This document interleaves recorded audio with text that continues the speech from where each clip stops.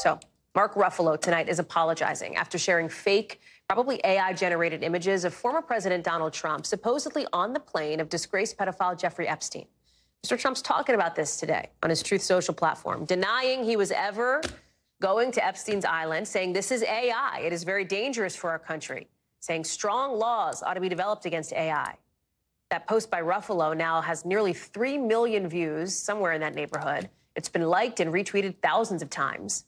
The whole thing highlighting just how easy it is for this kind of inauthentic information to spread and the many challenges of AI, especially in an election year. Our Tom Winter has more.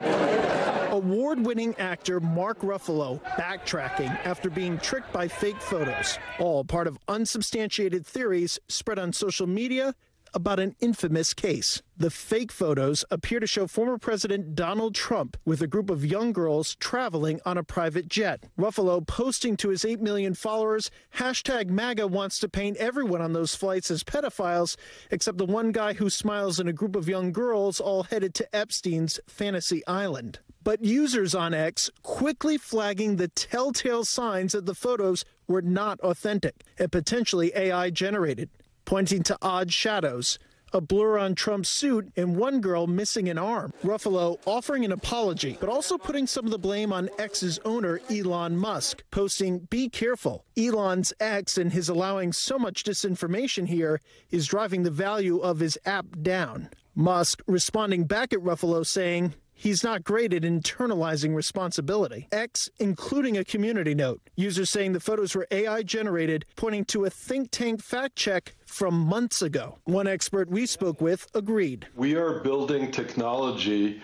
to automatically detect whether a photo, audio, especially video, is fake. Often that's something that's not visible to the naked eye. Oren Etzioni from University of Washington telling us his tech confirms with high confidence that the images are AI generated or altered. The social media companies have a huge responsibility that, frankly, they've been shirking. Ruffalo and Musk did not immediately respond to requests for comment, X responding with a "busy now, check back later" message.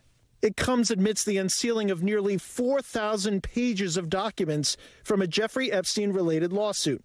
The real documents, posted on an official court website, offer the latest chance to get a fuller picture of Epstein's crimes, the company he kept, and who else could have been involved. Questions that remain unanswered after Epstein's suicide in 2019, before he stood trial. Rumors and unsubstantiated conspiracy theories spread for weeks before the documents were released. The theories undercut by the judge's own order, stating most names already were public through news stories or were not associated with salacious behavior. The newly unsealed documents do contain high-profile names, such as former Presidents Clinton and Trump, but they don't provide any evidence of wrongdoing by the men, and both have denied any recent associations with Epstein or any wrongful conduct. As the documents and questions continue to swirl, the fake photos showing how easy it is for misinformation, AI, and conspiracy theories to thrive online. This problem of misinformation is going to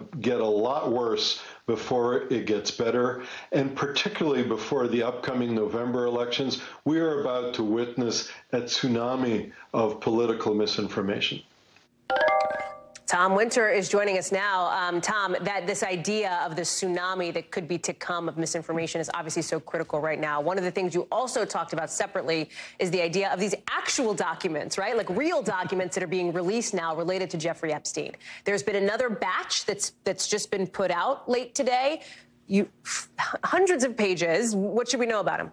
Right, Hallie. So a lot of these documents that came out today were prior transcripts of depositions, a lot of which we've seen before. There have been names redacted. There are still names and passages that have been redacted. We're over 4,500 documents as of this moment that have been released. There's 2 additional J. Does that the judge is about to rule on in the next week or 2 that we should get perhaps some more documents from there.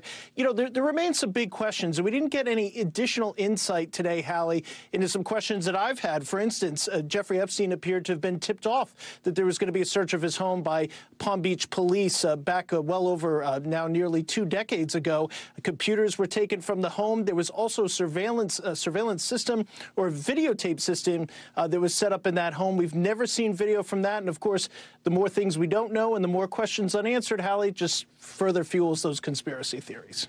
Thanks for watching. Stay updated about breaking news and top stories on the NBC News app or follow us on social media.